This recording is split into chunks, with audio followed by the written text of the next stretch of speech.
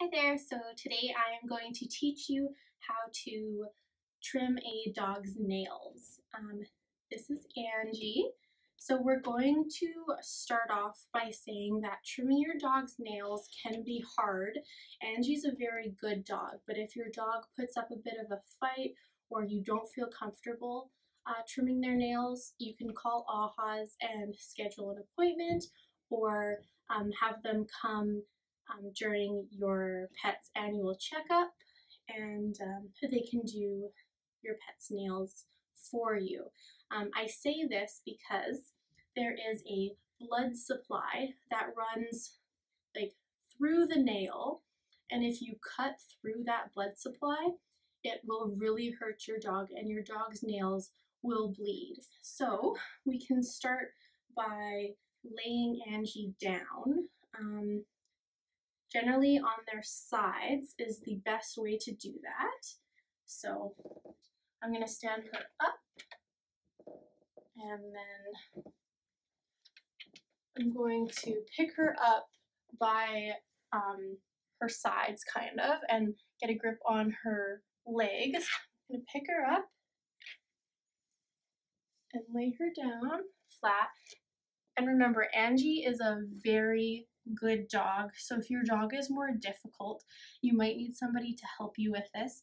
The other person can come around to this side, and just, if your dog isn't going to lay here like this, gently just put some weight right here on the dog and here on the dog.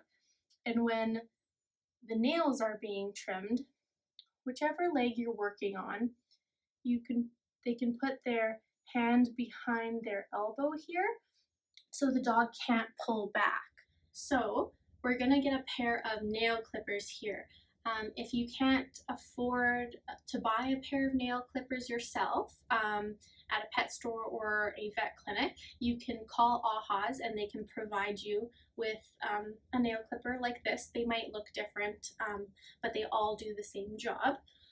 So if your dog, if you do cut through that nail blood supply, you can put corn starch on it, and I will show you that later. So on these white nails, it's very easy to see where the blood supply is.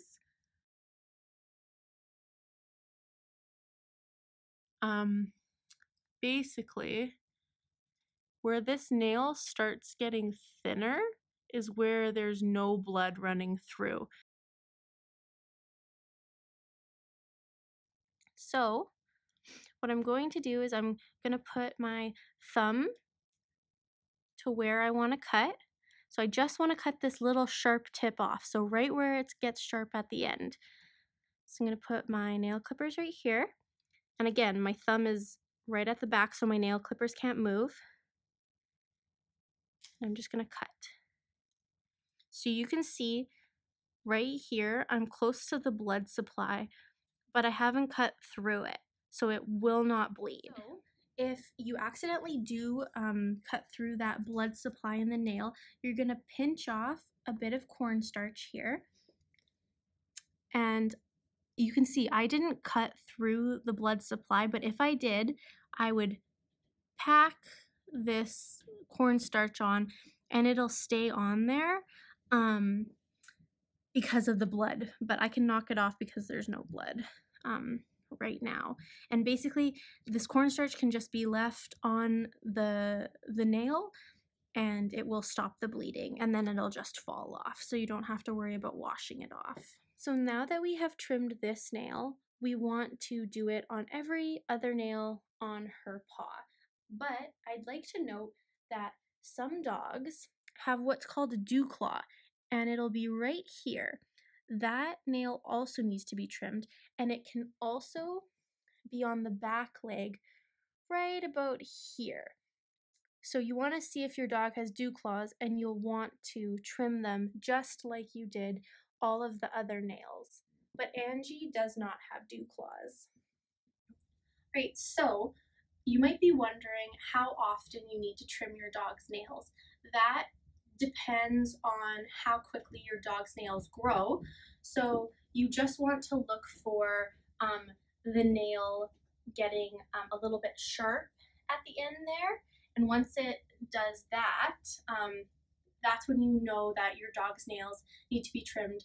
So now that we have trimmed all of Angie's nails, we can give her a treat. She's a good girl.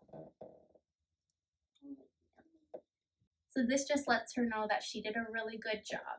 Good job.